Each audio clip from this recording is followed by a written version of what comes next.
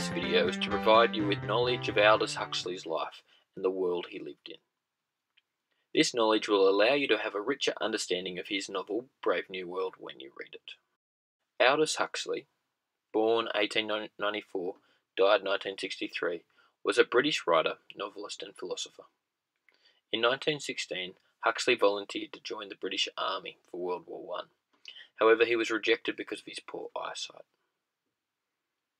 Huxley worked in a high-tech chemical plant in the 1920s. His experience, which he described as an ordered universe in a world of planless incoherence, was a significant influence in Brave New World, which he wrote in 1931. In 1919, Huxley married Maria Nice. They lived in Italy with their young son in the 1920s. At this time, Italy was a fascist society, which was ruled by Mussolini. Huxley's experience of fascism influenced his modernist championing of individual freedom.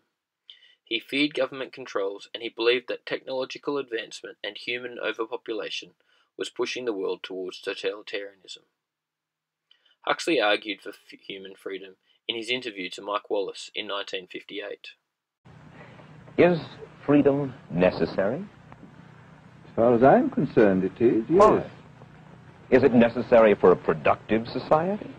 Yes, I should say it is. I mean, a genuinely productive society. I mean, I think you could produce plenty of goods without much freedom, but I think the whole sort of creative life of man is ultimately impossible without a considerable measure of individual freedom, of initiative, creation, all these things which we value, and I think value properly, are impossible without a large measure of freedom.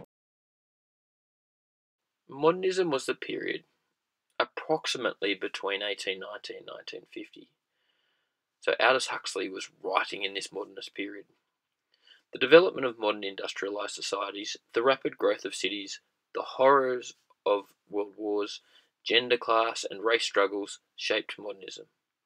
The period is marked by a loss of faith in God, government and human goodness. The movement away from organised religion resulted in a greater focus on the individual, which is reflected in Brave New World. Modernism refers to the radical shift in aesthetic and cultural sensibilities evident in art and literature of the early 20th century, especially post-World War I. Modernism marks a distinctive break with Victorian morality. In Brave New World, the futuristic society is highly sexualized as individuals pursue happiness. A quick definition of sensibilities, which are the quality of being able to appreciate and respond to complex emotional or aesthetic influences, sensitivity. World War I had a profound impact on both individuals and Western society as a whole. Modernism rose out of the Depression, and the dystopian society in Brave New World reflects the pessimistic attitudes of the time. So a quick definition of dystopia: an imagined place or state in which everything is unpleasant or bad, typically a totalitarian or environmentally degraded one. Henry Ford introduced the Model T Ford in 1908, using the assembly line technique of mass production.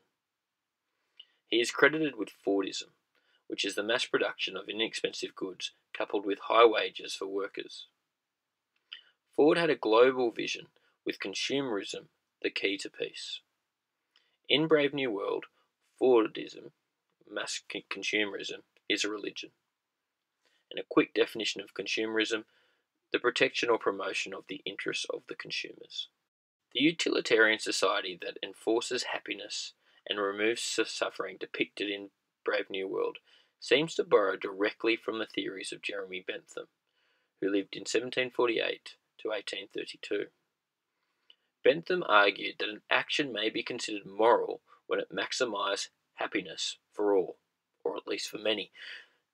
The most moral decision is the one that produces the greatest happiness over suffering for the greatest amount of people. And utilitarianism has two kind of ideas, where you're measuring kind of what is valuable, in this case happiness, and then the right action to produce the maximum amount of happiness.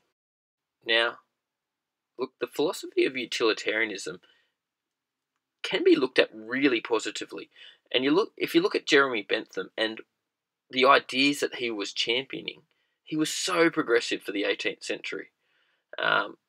He believed in economic liberalisation, freedom of expression, the separation of church and state, women's rights, animal rights, the right to divorce, the abolition of slavery, the abolition of capital punishment, the abolition of corporal punishment, prison reform, and the decriminalisation of homosexuality. So if you look at him in a modern context, he was an amazing reformer, and I think utilitarianism can be attributed to many of these ideas, which today we kind of look at and go, well, yes, they're morally correct. In Brave New World, children are socially conditioned to fit into their designated castes and not challenge the established social hierarchy. This conditioning borrows from the ideas of Ivan Pavlov, who lived 1849 and died in 1936. Pavlov manipulated events and stimuli to influence behaviour, most famous obviously with his dogs. Pavlov was one of the first scientists to demonstrate the relationship between environmental stimuli and behavioural responses. And we're on this home stretch. Look, just to summarise some of the key points from the lesson, Huxley worked in a high-tech chemical plant in the 1920s, and his experience, which he described as an ordered universe in a world of planless incoherence, was a significant influence in Brave New World. Huxley's experience of fascism influenced his modernist championing of individual freedom.